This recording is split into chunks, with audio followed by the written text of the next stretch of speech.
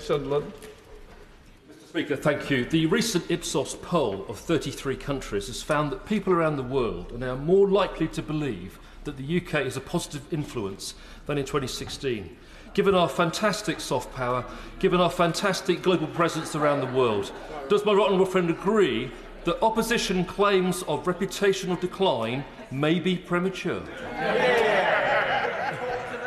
Mr. Speaker, I think it's noteworthy that 92% of Ukrainians believe the UK has had a positive influence on world affairs, second only to Canada. 86% of Americans have a favourable opinion of the UK.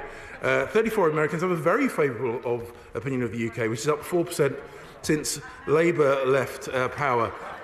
Actually, he is right that 69% of 33 countries surveyed in the point that he made said that they have an improved opinion of the UK. And the criticisms that the gentleman opposite deployed, I suspect indicates he spends a little too long on Twitter and radio phone-ins and not quite long enough going around the world listening to what people actually think about our fantastic country.